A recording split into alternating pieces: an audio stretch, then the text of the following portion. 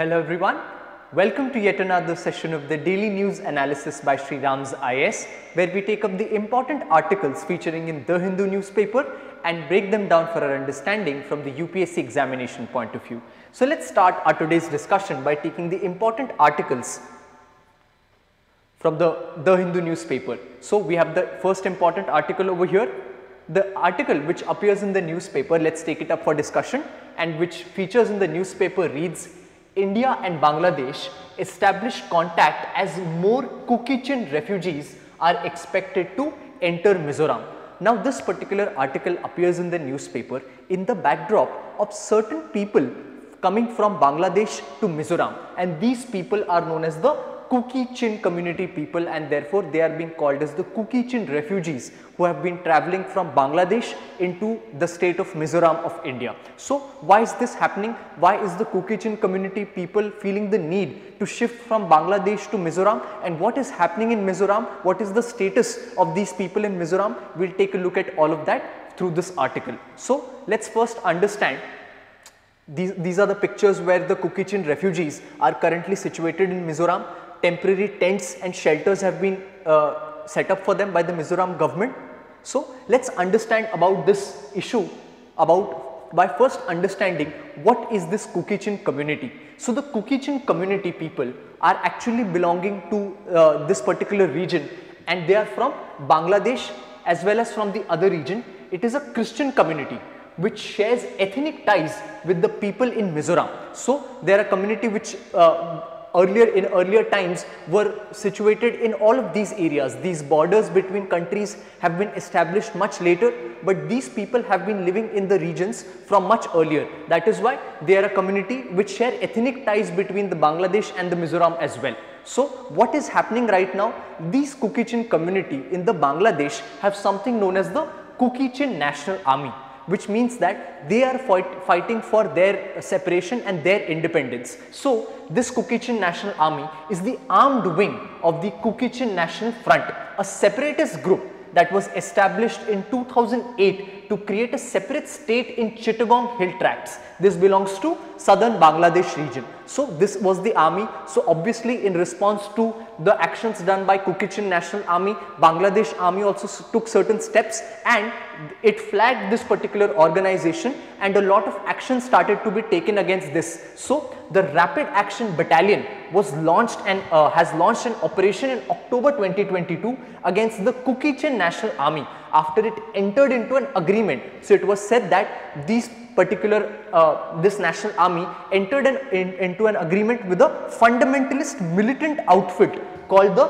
Jamaatul Ansar fil Hind al Sharqiya. This was the fundamentalist outfit which the Bangladesh army says that this particular outfit is giving them intel, is giving them shelter, is giving them the financial resources to sustain their motives. That is why the Bangladesh army has started a crackdown on the armed wing of this Kuki-Chin National Front. So due to this, the normal civilians residing in this region are finding the place obviously hostile to live, and that is why many number of Kuki-Chin community people are travelling from Bangladesh and coming to Mizoram. So because this,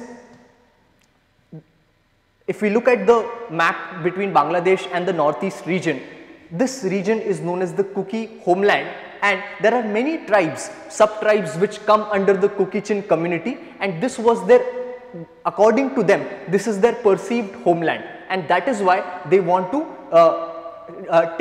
want a separate land carved out of Bangladesh as well. So that is why they are also travelling into Mizoram, because essentially people, the Kuki-Chin community people have been living in both these areas. So that is why these people are coming.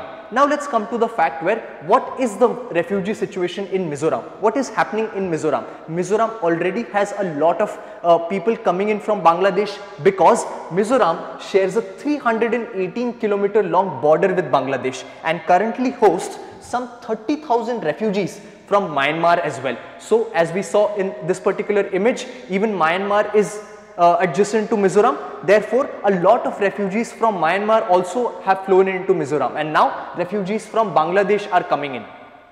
So what is going on with this particular Kuki-Chin conflict? The ongoing military operation in the Chittagong hill tracts has triggered the inflow of these refugees into Mizoram. And how many refugees have come? So the first batch of 273 Kuki-Chin refugees came in on November 20, and after that 20 more came, and currently the number is stated as 293 Kuki-Chin refugees have currently come in from Chittagong to Mizoram, and it is said that more Kuki-Chin refugees will come in the future. So what has the state done?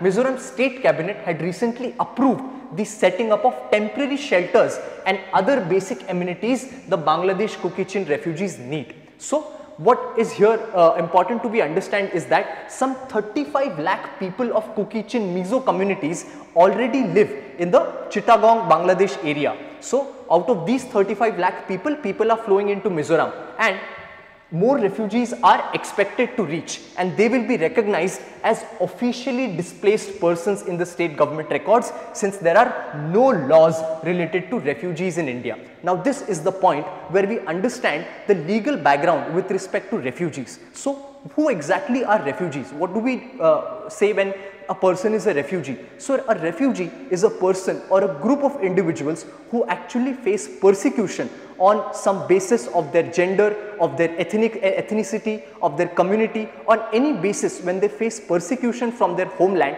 and they have to flee from that homeland, that is when these people or group of people are known as refugees. So these are and that is where Kuki-Chin people come in. But in India, the case is that India is not party to the international refugee law. So let's understand situations with India.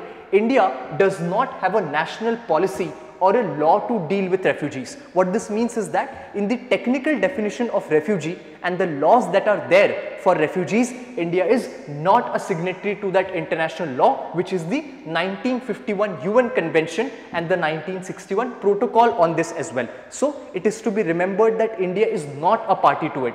Does this mean that India does not house people who are persecuted and fleeing their home state? It is in fact not like that. Rather, India is a significant state which often houses people who are persecuted in their homeland, and a lot of people come seek refuge in India. So India does house them. Let's say the Tibetan refugees or refugees coming in from Myanmar, India does house them, but it is not a party to the international law, and it deals with them on the basis of its national laws. Because if India becomes a party to this international law, these laws secure the rights of refugees to seek asylum and protect them from being sent back to the life-threatening places. This is known as the principle of non-refoulement. This is to be remembered from the convention point of view. The UN Convention carries a principle known as principle of non-refoulement, which says that these refugees, if they come to seek asylum or protection in a state, that particular state cannot send these refugees back to their place of persecution until situation is normal. It cannot refoul them back to the state. This is known as the principle of refoulement. This principle is there in the convention, and therefore India has not signed this convention up until now. But India grants these people protection based on its national laws. So furthermore, India does not acknowledge the administrative role of the UNHCR within its territory and chooses to handle refugee crisis unilaterally. So those entering India without a visa are treated as illegal immigrants, but these particular Kuki-Chin refugees who have come in are neither being treated as refugees or are being treated as illegal immigrants. They are treated as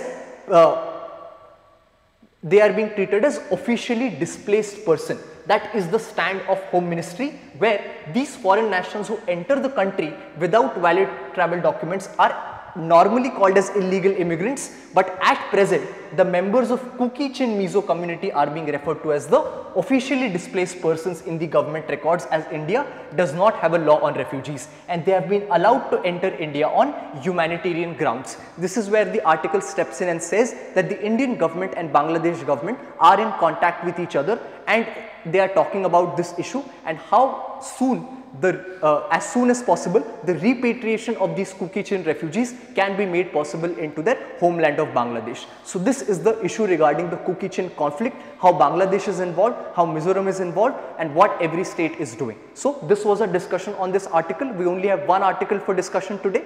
So we finish the discussion over here and we'll meet again tomorrow with the important articles from the newspaper. Thank you.